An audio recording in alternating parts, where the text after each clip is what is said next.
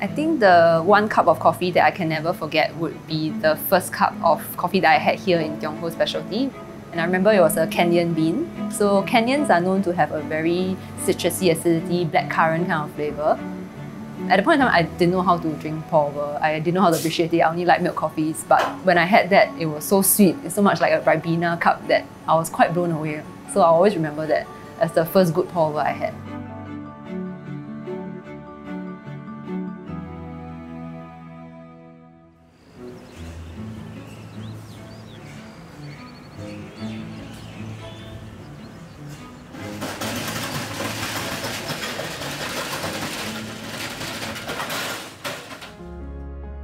如果是要一杯好的咖啡的条件，就是你要懂得选豆，选那个罗宾，罗宾就是生豆。这样第二就是炒工，你如果炒得好，也要一个真正的咖啡师来泡，才算是一杯好的咖啡。我的外号 Coffee Man， 因为我这个年纪我一直在学嘛，如果我不再进步的话，我的这个 specialty 的咖啡店。我就会被淘汰。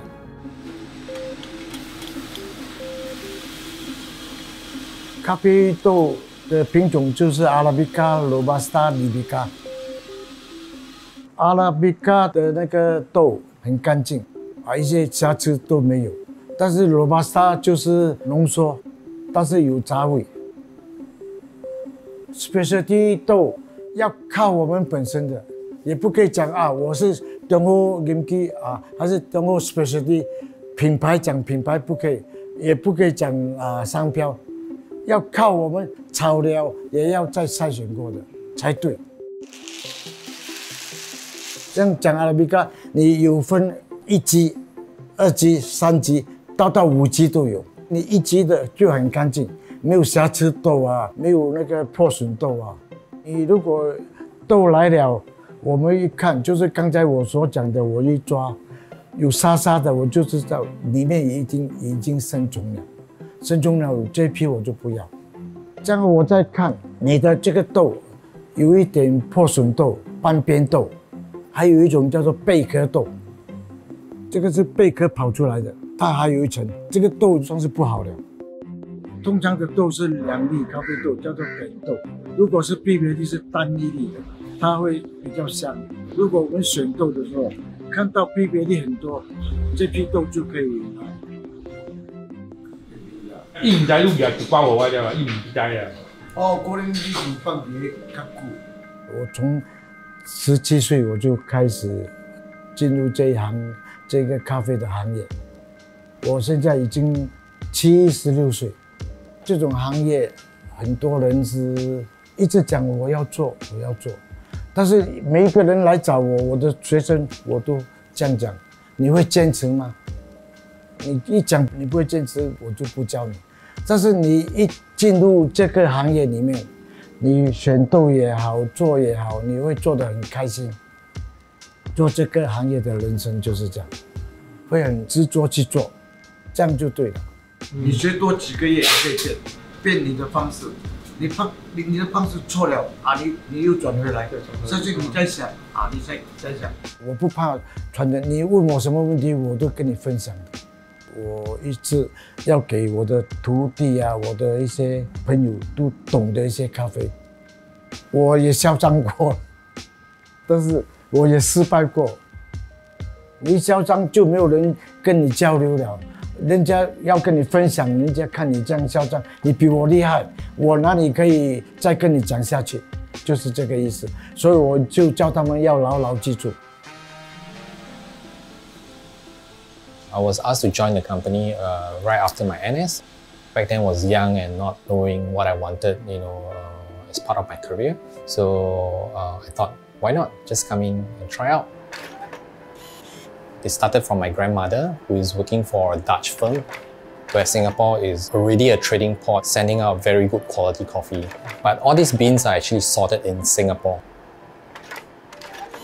She actually got my dad into the company as an apprentice for roasting. So barely 2 years, and my dad think that, okay, he's ready to come out to run his own business. To date, I'm actually in the 3rd generation doing this coffee. So at the start of the day, usually the roastery assistant will actually prep the coffee. Whenever I'm in the roastery, then coffee bean will be loaded up to the roasting machine, and the machine will be preheated at the same time. We lock in all the profiles, and then the roasting process starts. The coffee itself is rather a complex food ingredient. Once heat is actually applied onto the coffee, it goes through a lot of chemical reaction. When the beans are first loaded in, we call it the endothermic stage, which means the coffee are actually taking in energy. Then heat and pressure start to build up within the beans, and it goes through an exothermic stage where the beans actually give out heat energy in particular. The coffee, at the same time, it goes through very complex Maillard reaction as well as caramelization, and you can see the color get darkened along the way. And then we roast it according to the customer's preference.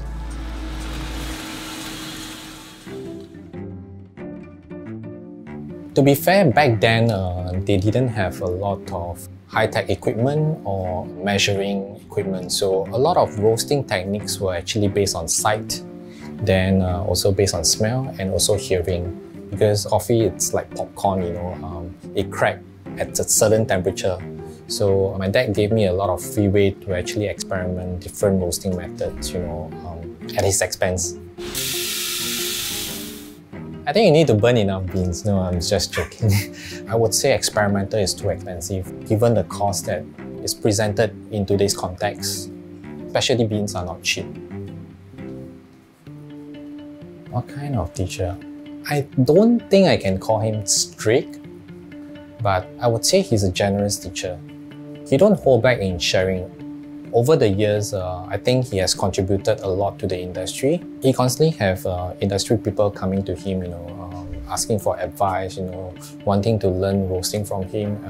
He's rather generous in the knowledge, he don't hold back. Just because I'm the son, he teaches me a little bit more, but he does it to everyone. Yeah.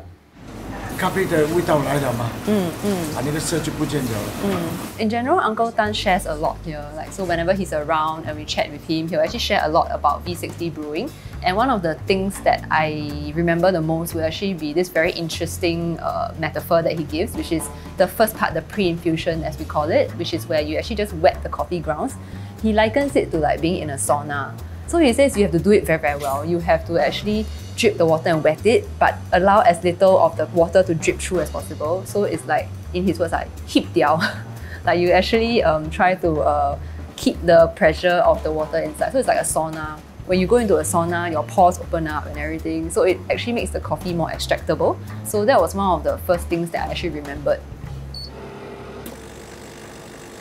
A good cup of coffee, I would say the balance. So I think in specialty coffee, sweetness in the cup is a given thing. So for me, a good cup will be one that is sweet, but at the same time, it's not too flat. There must be a bit of acidity and a bit of a slight, maybe finish to it to balance and round off the whole cup. Pour over is actually a very general term. It's like an umbrella term that also includes all the hand brew methods that requires you to pour over coffee grounds. The specific method that we do here is V60. We actually chose the V60 because it's one of Uncle Tan's specializations. It's also something that we feel can bring out the coffee's taste the most. With a paper filter, you filter out a lot of the oils from the coffee, so you actually get to taste a very clean, at the same time, a very complex cup because of how it's shaped, like a V shape. When I make coffee for my customers, what I hope for them to take away or experience would be, when you drink a cup of coffee, or it doesn't even have to be coffee, a drink that you like a lot, and it just makes you feel happier when you drink it, or it makes you feel more comforted, or it helps you feel better about the day or to start the day. That's what I hope for them to actually experience when they drink the coffee that I make. I think coffee is something that most people, I would say a majority of people drink, regardless of whether you're a lawyer from somewhere or maybe you are a student studying and everything. We all drink coffee, and that becomes like a common language that we can start a conversation about.